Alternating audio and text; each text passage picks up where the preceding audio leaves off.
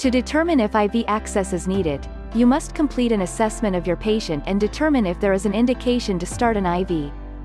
Indications would include IV blood sampling or blood draw, fluid resuscitation, IV medication administration, blood replacement production or blood transfusion, IV contrast dye. During the location assessment, ensure that there are no contraindications where you will start the IV. Contraindications include an extremity with significant edema, burns, fractures, phlebitis, thrombus, or overlying cellulitis. Remember that you cannot start an IV on women after an ipsilateral, or same-side, radical mastectomy with lymph node removal as it contributes to lymphedema. You also cannot start an IV on a dialysis patient in the extremity with a fistula or AV graft. To start, be sure you have introduced yourself to your patient, confirm their allergies, and gotten consent to start an IV. Ask the patient if they have had an IV before and if there is a preferred or better access location if time allows.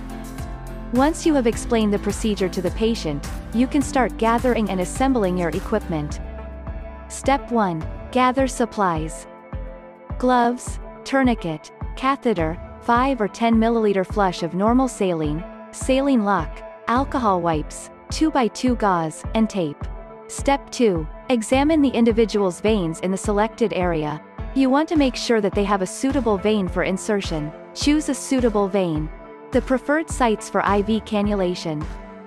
In the hand, the dorsal arch veins. In the wrist, the volar aspect. At the cubital fossa, the median antecubital, cephalic, and basilic veins.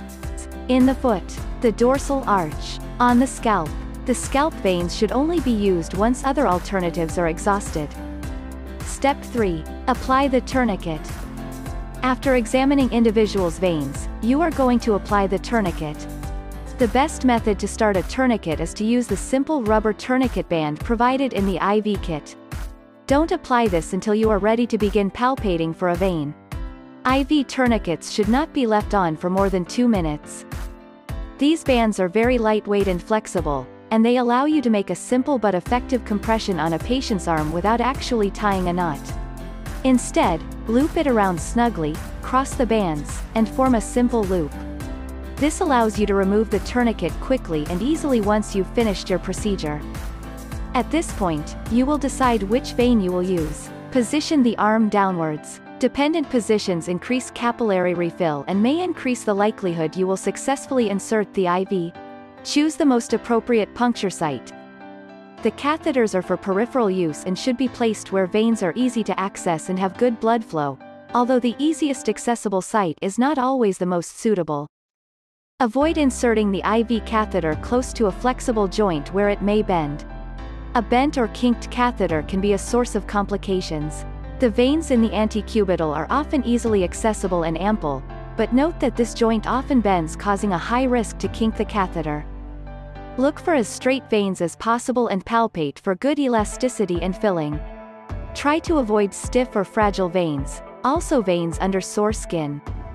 If the patient is elderly, apply a tourniquet carefully as not to pinch the skin, which may cause skin tears. If necessary, apply it over the patient gown or clothing. For the tiniest patients, babies, and neonates, the veins on the ankle, close to the foot, are often preferred due to easier access there. Prepare for an aseptic technique once the vein is selected, and don your non-sterile gloves. Step 4. Cleanse. You are going to cleanse the IV site. This prevents bacteria and/or infections from potentially getting into the bloodstream. Cleanse the area with an alcohol prep pad in outward concentric circles, outward from the insertion site to approximately 2 inches to 4 inches, not back and forth. Back and forth will recontaminate the insertion site. Allow the alcohol to dry thoroughly, do not blow on it. Step 5. Prepare the needle for insertion. Make sure you use a new, unopened needle that is still in its sterile package. Remove the needle from the package and ensure that catheter can unhook from the needle. Step 6. Select the appropriate catheter size for the patient depending on age and location of cannulation. A rule of thumb is to choose as small a catheter size as possible to maintain maximum blood flow around the catheter. A small catheter will also minimize the risk of damage to the blood vessel. Always consider the purpose of placing the IV catheter and assess the patient's blood vessels carefully. Never use a larger catheter size than necessary. The IV catheters are color-coded depending on size. The color correlates to a gauge size according to the applicable ISO standard. The higher the gauge size, the smaller diameter of the catheter. The biggest diameter for IV catheters is 14 gauge, and the smallest is 26 gauge. Step 7. Insertion. First stick success is always the goal. Any additional attempt of insertion increases pain and stress for the patient, adds workload to the caregiver, and costs to the healthcare system. Hold the patient's arm and place your thumb below the chosen puncture site to stabilize the vein. Ask the patient to make a fist to make the vein more visible. Inform the patient that they will feel a slight pinch in their arm. Insert the needle into the selected vein using a direct approach. Enter the skin directly over the vein and puncture the vein at a 15 to 30 degree angle with the bevel facing upwards and wait for the blood to return into the clear cylindrical chamber. Slightly decrease the angle of the needle once you have entered the vein. You will feel a slight pop sensation when you have caused a venipuncture. It is crucial to observe the flashback of blood to know when the needle is in the vein. Flashback will be visible in the chamber connected to the needle as soon as the needle is in the vein. Always continue and insert an additional 1 to 2 mm to let the catheter, not only the needle tip, reach the inner lumen of the vein. Continue to insert only the catheter and carefully withdraw the needle simultaneously. You will now see blood between the catheter and needle, the second flashback, which confirms that also the catheter is in the blood vessel. The needle should be disposed of in a biohazard or sharps container. Step 8. Release the tourniquet. Do not thread the needle up the vein. This will cause a catheter shear resulting in a foreign body embolus. If there is no blood return, you can release the tourniquet, apply direct pressure with 2x2 gauze, and apply pressure to the puncture site until the bleeding stops. Again, keep the patient's arm straight. You can then make a second attempt at a different site. Step 9. As soon as the needle stylet is out, you immediately need to close off the lower end of the IV catheter, either with an extension set or saline lock. Ensure the saline lock is in the open position. Step 10. Check for patency. Number 1. Clean the port with an alcohol swab.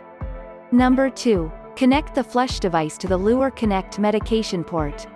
Number 3. Slowly pull back on the plunger to aspirate blood and confirm the placement of the cannula in the vein. Number 4. Slowly inject the saline flush solution into the catheter, maintaining positive pressure by clamping the connection, tubing or T-connector, before removing the syringe. Positive pressure flushing prevents the backflow of blood into the cannula with syringe removal and may increase the life of your patent IV site by reducing the potential for thrombus formation. Insert a 5 or 10 milliliter syringe of normal saline into the medication port to ensure that fluids can move freely through the IV. Before any infusion or injection, it's always important to confirm the correct placement of the IV catheter and good flow. Flush the catheter with saline and ask the patient if they feel the cold solution in the vein. If it's not a communicative patient, place your fingertips of your non-dominant hand, the one not holding the syringe, at the level of the catheter tip and feel the cold yourself. Also, look for any swelling in the tissue. Step 11. Protect the insertion with a bio-occlusive dressing to prevent infection and stabilize with tape or splinting to ensure it stays in place. Always fixate the IV catheter carefully to keep it in place and in a stable position. Use a transparent dressing over the insertion site to facilitate regular inspections. You might also need another layer of protection, such as extra gauze, cling, or a splint, to further protect the IV catheter and minimize movements and vein irritation. Always flush the IV catheter with saline after each usage to prevent blood clotting and be able to use the catheter as long as possible. Attaching an extension line is a standard recommendation in guidelines. The extension line could increase the indwell time of the IV catheter as it enables the medical staff to operate away from the catheter, minimizing the risk of contamination and movements. Clean any body fluid spills. Remove gloves and perform hand hygiene. Monitor the patient for a few minutes after the procedure and inspect the venipuncture site for bleeding. Check for complications after placement, which include early signs: bruising or hematoma. A bruise from an IV typically forms during or after IV treatment when the punctured vein wall allows blood to enter the skin and pool inside it. After which, the outer layer of the skin absorbs the blood and holds it there, resulting in discoloration. Inflammation. There are 5 symptoms that may be signs of acute inflammation: redness, heat, swelling, pain, and loss of function. Infiltration is the accidental leakage of non-vesicant solutions out of the vein into the surrounding tissue. This can occur with many antibiotics, dextrose solutions, or even normal saline. When left unchecked and untreated, IV infiltration can result in pain, swelling, compartment syndrome, and even amputation of the affected limb. Extravasation. When the leaked solution from infiltration is a vesicant drug, one that causes tissue injury, blisters, or severe tissue damage, it is referred to as extravasation. Injuries from this type of IV failure can be severe and lead to the loss of function in an extremity, and if the damage is severe enough, tissue death, known as necrosis. The difference between infiltration and extravasation is the type of medicine or fluid that is leaked. Infiltration, if the fluid is a non-vesicant, does not irritate tissue, it is called an infiltration. Extravasation, if the fluid is a vesicant, a fluid that irritates tissue, it is called an extravasation. Left untreated and unchecked, IV infiltration can lead to excessive fluid in one or more compartments of the arm, causing damage to nerves, arteries, and muscles. This typically requires surgery to prevent a permanent loss of function and possible amputation. Some significant signs of infiltration and extravasation include swelling at or near the IV site. The skin will feel tight and cool to the touch. Some patients experience intense pain or burning, while others may feel slight discomfort. Skin discoloration. Numbness. Impaired blood circulation. The symptoms a patient experiences often depend on the severity and length of the infiltration. Air emboli occurs when the solution container runs empty and the added container pushes air down the line into the patient. Air emboli can develop within 10 to 20 minutes or sometimes even longer after surfacing. Signs of air emboli include difficulty breathing or respiratory failure, chest pain or heart failure, muscle or joint pains, stroke, mental status changes, such as confusion or loss of consciousness, low blood pressure, blue skin hue. Air emboli can occur with the insertion or removal of intravenous catheters. Though the risk of air introduction is present with any vascular intervention, few cases of air embolism have been reported from intravenous access alone. Late signs. Phlebitis is the inflammation of a vein. Phlebitis may occur with or without a blood clot. If it is also associated with clot formation, it is known as thrombophlebitis. It can affect surface or deep veins. Trauma to the vein, for instance, from an intravenous catheter, is a possible cause. Symptoms include redness, warmth, swelling, and pain in the affected area. Infection. The insertion of an IV catheter provides a potential portal of entry for bacteria to cross from an unsterile external environment to the ordinarily sterile blood. The second route is via the catheter hub, which can become contaminated by healthcare workers or patients' skin flora during the connection of fluids, medication administration, or blood extraction. The third route is for catheters to be contaminated directly by bacteria circulating in the bloodstream. That is, the patient has an existing bloodstream infection, and microbes can attach to the catheter as they pass by the device. The fourth is contaminated infusate, which may occur at the manufacturing stage, intrinsic, or during manipulation by healthcare workers, extrinsic. Recent research confirms that infusates other than water, including heparin, have great potential to form crystals in the intraluminal surface of peripheral venous catheters, which can induce bacterial attachment and colonization, promoting systemic infections such as sepsis. Nerve damage occurs due to improper venipuncture technique, tight taping, or improper armboard application. When an IV catheter penetrates a nerve, it can cause temporary or permanent damage. After sustaining an injury, a nerve will regenerate in an attempt to reconnect with the fibers it once innervated. Recovery from nerve damage may take only weeks or a year or more. Some patients, however, may sustain lifelong damage depending on the severity of the needle stick to the nerve. Thrombosis. Thrombosis occurs when blood clots block veins or arteries. Symptoms include pain and swelling in one leg, chest pain, or numbness on one side of the body. Complications of thrombosis can be life-threatening, such as a stroke or heart attack. If any complications are found, be sure to discontinue the line, apply direct pressure at the insertion site, and start a new attempt more proximal or use another extremity for a new IV access site. How to accurately document IV insertion. Be sure to include 1. The date and time of insertion. 2. The anatomic name of the vein cannulated. 3. The gauge, brand name or type, and length of the catheter. 4. Indication for initiation of the IV. 5. The number and location of attempts. 6. The type of dressing applied to the site. 7. What solution or medication the patient is receiving via the IV and the flow rate.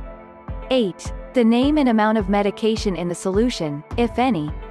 9. Any adverse reactions and actions taken to correct them. 10. Patient teaching and evidence of patient understanding. 11. How the patient tolerated the procedure and the response of the patient. 12. Your name and credentials. For more information and other videos, check out our website at dieseltherapyacademy.com, follow our blog and social media pages, and check out our student EMT, paramedic, and nursing exam prep apps available at the Apple Store and Google Play. If you found this video helpful, please like this video, subscribe to our channel, and request additional topics you would find beneficial in the comments section below.